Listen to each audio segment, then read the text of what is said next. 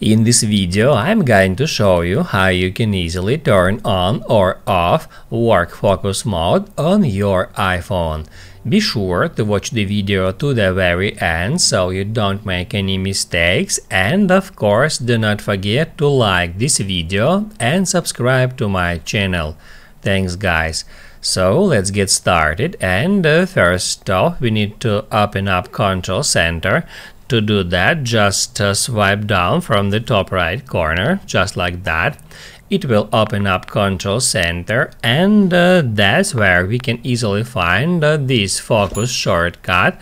We can just tap on it to see all the different focus modes, and then all we have to do in order to activate work focus mode is just tap where it says work.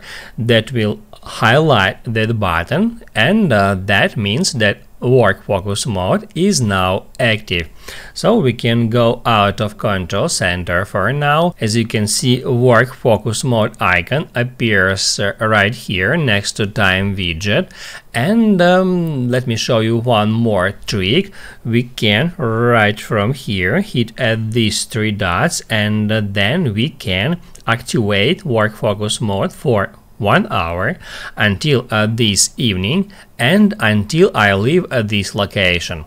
Also, we can get into settings, and that's where we can select the people and the applications from which we will receive notifications during this mode.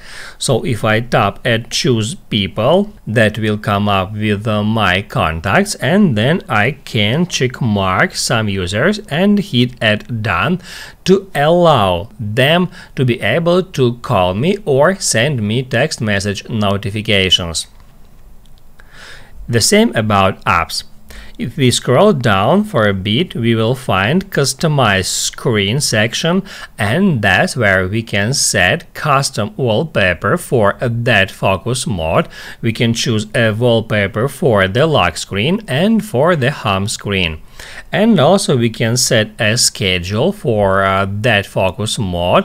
You can hit where it says add schedule, and then you can choose time range, location or active app. If you want to turn off work focus mode, you can easily do so right from the Control Center. All you have to do is just tap at that shortcut and then tap at that work focus mode to deactivate it. That's it. Now you can write down in the comments below if you have any questions about that tutorial. Hit the like button if you like that video, and see you in the next one.